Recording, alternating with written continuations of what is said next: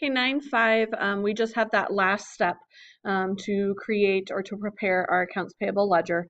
They've already created a lot of it for us. They've put in our heading and they've put in all of our vendors. So we simply need to go and put our balances for each vendor.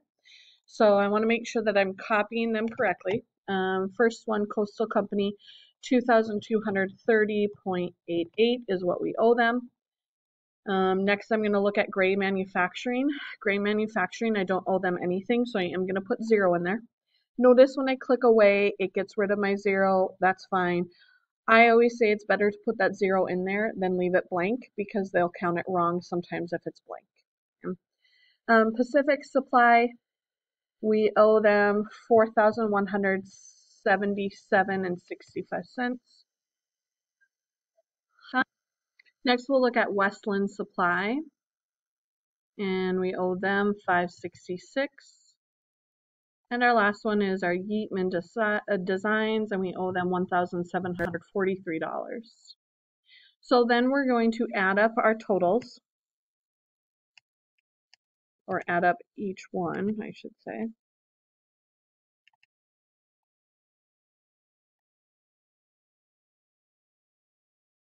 Okay, so that total comes to $8,717.53.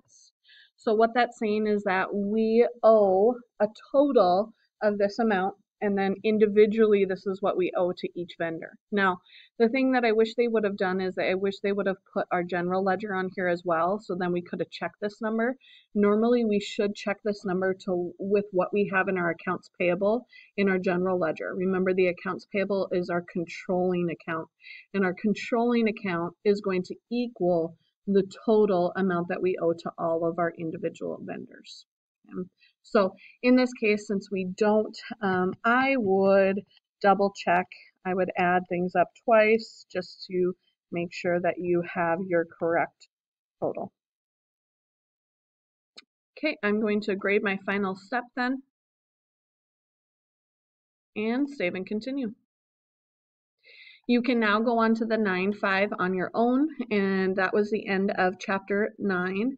So after the on your own, you can work on application problems and so forth.